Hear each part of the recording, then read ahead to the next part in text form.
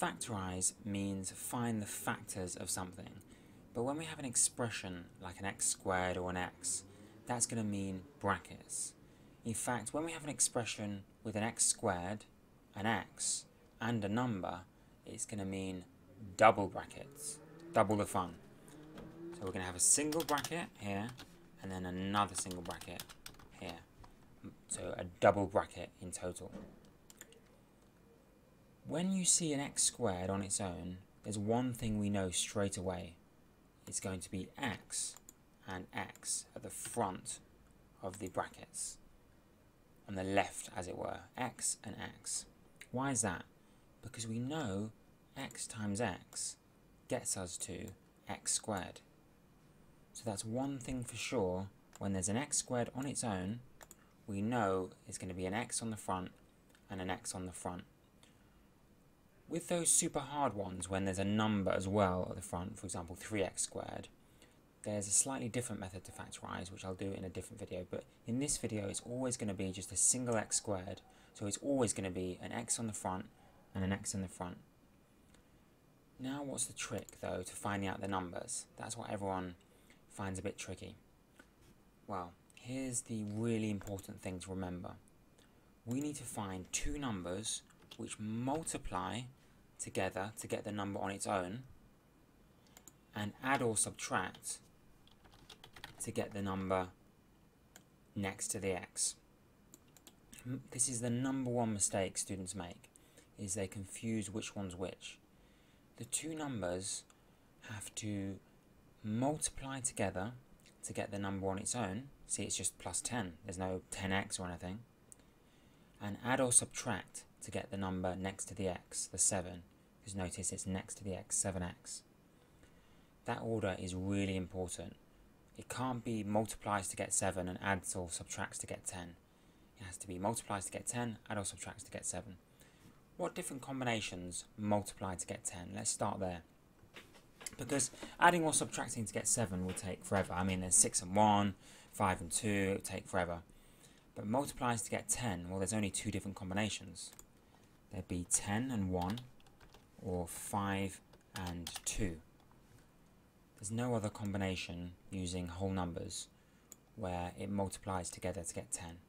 So which one do we use though? How do we know which one's right? Which one of these two combinations can you add or subtract to get 7? With 10 and 1, you could add them and you'd get 11, or you could subtract them and you'd get 9, or even minus 9, for example, if you did 1 take away 10. But you can't get 7, no matter what you do. But with 5 and 2, you can get 7. Simply positive 5 plus 2. So that is what you write inside the brackets. Plus 5 plus 2. And we have factorized this expression.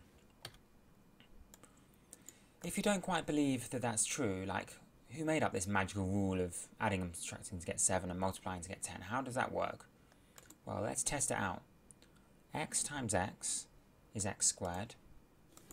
And the method I'm going to very quickly use to test it is the FOIL method, which you may have heard of. Front, outside, inside, last. So front, x times x is x squared. Outside, x times 2 is 2x.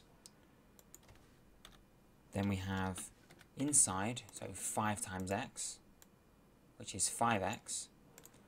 And then finally last, which would be 5 times 2, which is indeed 10. Front, outside, inside, last. Or as I like to remember it, front times back, back times front, back times back.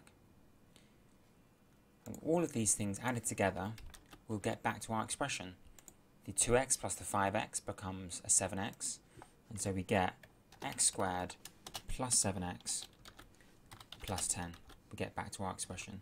That just quickly proves that this method of adding and subtracting and multiplying together does actually get back to our expression. But let's try one a bit more quickly now, using our magical technique. Okay, I'll keep that adding and subtracting just to remind you.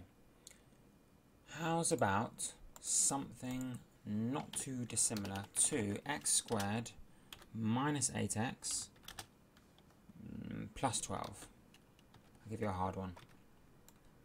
Which one? Which one do they have to times together to get?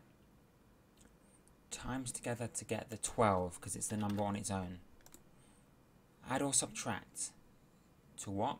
That would be the minus 8. Add or subtract to get to minus 8. Notice though there's an x squared on its own. So what can we do straight away? We can write an x and an x. Because we know straight away, because it's an x squared, when we factorise, which is what they'll ask, the exam would simply ask, factorise. We know because there's an x squared, it's going to be an x and an x in the front. Okay, two numbers which times together to get 12. I can think of three combinations actually. 12 and 1, 6 and 2, and 4 and 3. So this is where the critical test comes in. Adding and subtracting to get minus 8. 12 and 1. Well, we could add them to get 13, or subtract them to get 11, or minus 11. But we can't get minus 8, so it can't be that.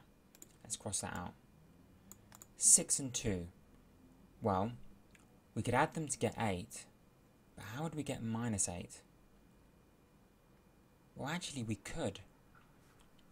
This is one example where students often can't imagine getting to minus 8. Like, how do you get minus 8? 6 take away 2 is 4. Even 2 take away 6 is minus 4.